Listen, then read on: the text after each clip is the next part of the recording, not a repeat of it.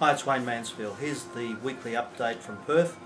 Haven't had a few for a while. The team here at the Maverick Spirit, Australian Education Corporation and Thirsty Fish have all been struck down by the dreaded flu. So it started about 7 or 8 weeks ago, and even today, if you hear a bit of a cough in the background, that's young Taya, who's still coughing after months and months and months. So that's why we haven't been around. However, I'm here to just let you know about the next lot of seminars.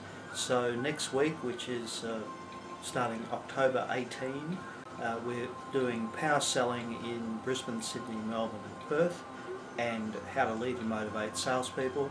In November, we're coming back with cold calling for scaredy cats and Twitter for fun and profit. So look out for those.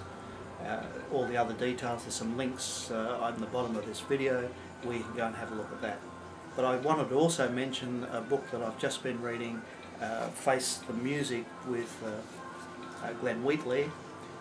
Glenn was the poster child of Wickenby, the tax audit situation with the Australian government, and it's a great read how he's been able to look adversity in the eye, talks very candidly about how he cooperated with the authorities, thought he had a deal, they stuck him in jail anyway. But he's part of the fabric of Australia with looking after John Farnham, Little River Band, Master's Apprentice, more recently Delta Goodrem. So if you're looking for a read about the perils of being in business and how to stay on top of it, I recommend Glenn Wheatley's Face the Music.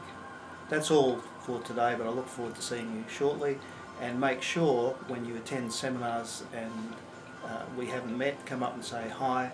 Looking forward to see you. So thanks a lot. This is Wayne Mansfield signing off.